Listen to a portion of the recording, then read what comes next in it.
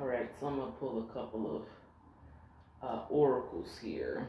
Let me pull a couple of oracles.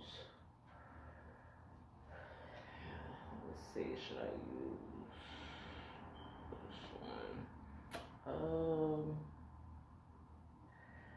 I'm sorry, let me see. Let's do it here. Pull a couple of these. Energy from the universe. Give me a couple oracles here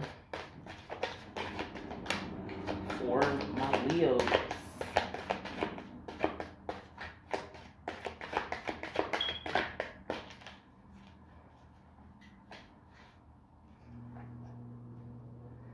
Yeah, so that kind of came out in reverse. Whew.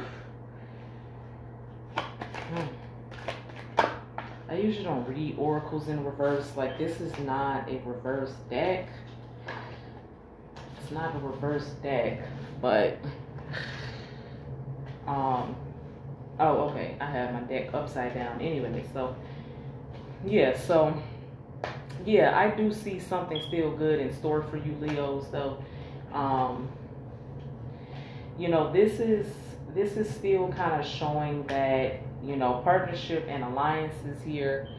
Partnership and alliances. That number 3 represents like letting go of like toxic shit, like learning to let go of what you know that's not good for you, and basically putting your energy towards, you know, the partnership, towards balance. That blue and that red represents masculine and feminine. Not necessarily male and female, because that's two different things, male and female and versus masculine and feminine. You know, masculine and feminine, okay? Because you could be a male and still have feminine, you know, characteristics, and you could be female and still have masculine characteristics, okay? So that's, you know, just to let you guys know that this just means balance. Masculine and feminine just means balance, okay, regardless of the sex of the person. So some type of balance is coming in, but you know what you got to do, Leo, for that to come in. And then we got fulfillment and wishes, okay? So even if you're not feeling like your wishes are coming true, or if you're not feeling fulfilled at this time, you know, it's definitely coming, okay? It's definitely coming. You know what you have to do, you know, in order for that to come, you know, from letting you know the possible outcome there, okay? That green here, the green represents like rebirthing, but it also represents growth, okay? So this connection could have also meant that, you know, this could have just been a learning lesson, like I said in the beginning, or some type of growth, like experience that you needed to have in order to just grow, okay? But that's also letting you know to ground yourself. That's like grounding energy as well, okay? Because I know this connection probably could have been pretty tough, or pretty just annoyed the fuck out of you, and probably could have been very frustrating, okay? I'm sure I know that feeling, to know that you are connected energetically, or, you know, in a 5D world, and then not to have connected in reality. That could be really tough. So just taking that as a growing time for you right now, okay? And just moving forward, I think I'm gonna just choose these here. These cards are big. I think I'm gonna just choose, oh, well, it popped out, heart chakra, okay. Green once again. Okay, so yes, it's definitely a growing time. It's a time, the fact that it's 2 green cards here, this is letting you know to definitely stay grounded.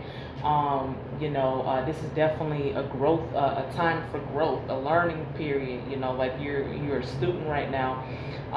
You know, your heart chakra could be a little imbalanced, so this is kind of letting you know to, because Leos, I know that you guys have a big heart, so this is kind of just letting you know to, you know, make sure you're keeping those boundaries up, okay, and basically using your heart and putting your energy towards where it's supposed to be, which is where you're going to get that balance at, okay? That's where you put it at. Don't put it at the connection where you're not getting it back.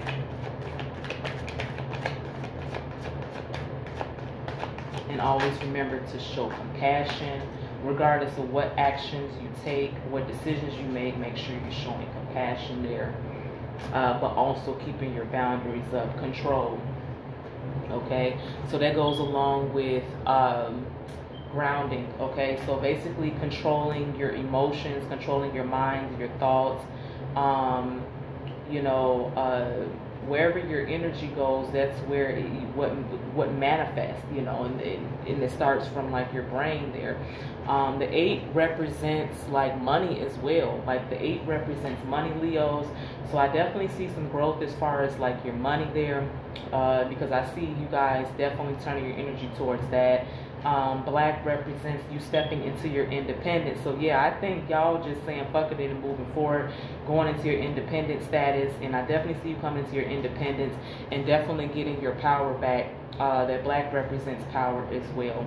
Okay. So that's what I kind of see. You know, when you're able to control your thoughts and your emotions and things like that, that makes you a real powerful person, Leo. All right, so I'm gonna leave it there. All right, so if it did resonate, Leos, make sure you leave a comment, like, subscribe, hit that bell button, and I'll see you guys in a week. All right, all love coming from my way, and I see you guys on the next one. Peace.